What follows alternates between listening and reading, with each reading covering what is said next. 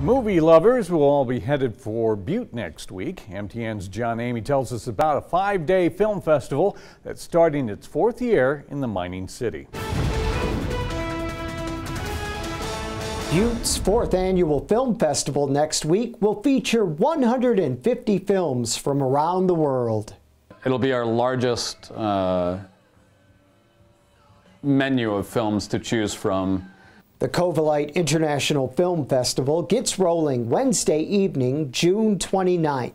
Many films can be screened for free on demand at these locations in Uptown Butte. And then at our larger venues, everything's just $5. So we're trying to make it as accessible as possible.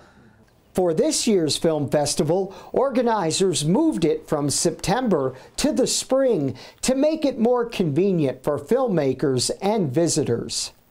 We hope that the June weather is better than September weather for bringing people out.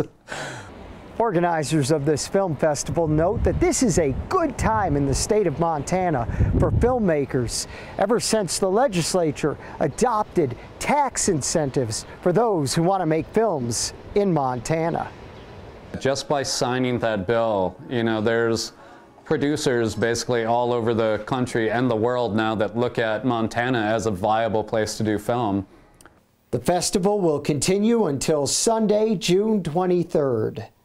In Butte, John Amy, MTN News. And you can catch the first screenings beginning at 6 o'clock in the evening next Wednesday at the Covellite Theater.